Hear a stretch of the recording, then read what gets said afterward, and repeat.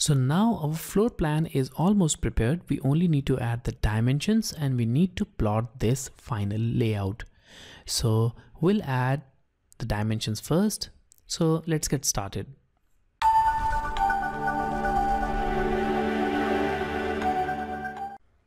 So right now here we don't have any dimensions added in the drawing, and for that I'll go to this annotation, expand it, and here we have this dimension style manager. So click on it and let's change the dimension style. So I'll go to this standard, and as you can see that we don't need that one because we don't have the feet and inches convention here. So we'll make our own dimension style because none of these dimension styles are as per our own requirement. So I'll go to this ISO 2.5 and now I'll click on new. So that will make a new copy of ISO 2.5. Let's give it a name. So I'll name it as dim and click on continue. Now we need to change some parameters in this case. So I'll start with this symbol and arrow, and I'll change the arrowhead to this architectural tick.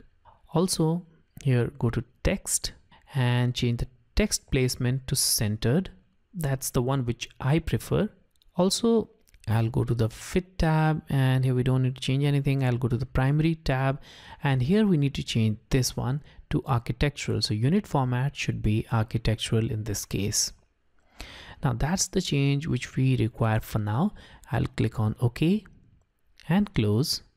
And now we'll start by adding the dimensions. So I'll go to this linear dimension and now click on this point. And before that, we need to change the layer. So yes, make sure that you change the layer to dim. All right, now click on this point and click on this point and add the dimension. And we have some problem here.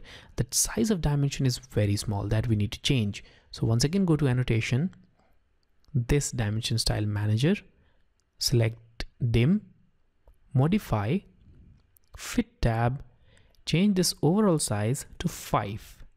Okay, and close. There we have it. Now it's quite clearly visible. So go to dimensions again. And as you can see that because of these hatches, we are not properly able to see the point where we are actually clicking. So we can hide these hatches temporarily for our drawing. And for that, I'll go to this drop down and click on this light bulb icon right next to this hatches. So that will hide our hatches as of now. Now we can once again go to the dimension and we can add rest of the dimensions. So here we have it, the first one. Now the second one should be here. All right, now let's go to the next one. Let's add this here. Go to this dimension again and let's add it properly here. You can zoom into this area if required. All right, now add it here. You can take reference here. And you only need to add the dimensions which are required. You don't need to add additional dimensions which are not required or which are redundant. So here this should be added, the air vent size. And here also we need to add one more dimension here. So I'll go to this point and I'll add the dimension here. So I'll move this one a little bit over here and this one a little bit over here. So there we have it. So we have all the basic dimensions in place. And these dimensions are sufficient enough to specify all of the room sizes in this floor plan. Now we only need to add a final note, and we can use text tool to add that final note. So let's add it here. Okay, so let's type exterior wall thickness is 10 inches and interior wall thickness is 6 inches. So that's the note which we need to add. And here also I'll change the text size to 1 unit or 1 fit and press enter, click outside, and the note is now added here. And obviously we need to change it to the text layer. It is right now on the dimension layer. As you can see clearly the color is same. So I'll select this one, click on the drop down and change it to text. And now it's on the text layer. If required, you can highlight this note, and to highlight that you can select it and use this bold option. But obviously in case of simplex font you cannot do that because that's a single line font. You can do that with a true type font, obviously.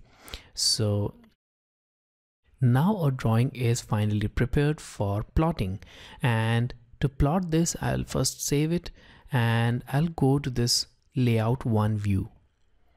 Now here we have it. So simply select this viewport and remove it. We don't need it. Now we'll start by adding the paper size. So we don't know the paper size, we don't know the scale, we are completely unaware of everything here. So let's add a paper size, and for that I'll go to this layout 1, then right click and select page setup manager. Now go to modify and select the properties. So I'll go to DWG to PDF. The paper size is ISO A3.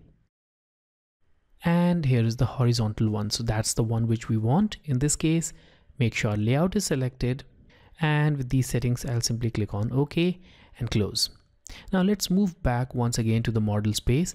And now let's bring the hatch here. So you can see that the hatch is not visible. Go to this drop down, click on this light bulb, and that will bring back the hatch which we have removed from this drawing area temporarily for making the dimensions. Now let's move back to the layout. Alright, now we'll make the viewport. For that, I'll go to this layout tab, click on this rectangular option, make a complete viewport. Make sure this viewport is made within this dotted boundary or this dotted margin. So that's the plotter margin, and anything which is beyond that plotter margin will not appear in your final output. So there we have it. We have the final plot here. Now, if you want to plot this drawing as it is with the same colors, you can obviously go to this plot option and do that. And here we have already selected these two options. We don't need to make any changes. Simply click on OK, specify the location, floor plan 1, save it. And here we have it, the final output with the same colors. Obviously, the colors are not properly visible because we have selected light colors.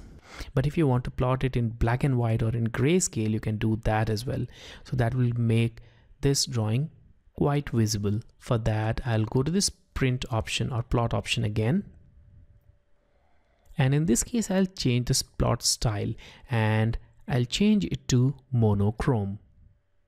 Now click on OK, specify the location, give it a name. So let's name it as floor plan layout 2. Click on save. There we have it. So now we have this in monochrome or black and white, and you can see everything quite clearly here. So in this way, you can finally make your drawing, add annotations, and you can plot it as well. So let's now move back to the model space and let's save it. So I hope you have found this video series of floor plan quite helpful, and if you have any questions related to any of these videos, then let me know in the comment box and I'll try to answer as many questions as possible. And as always, thanks for watching. Have a great day.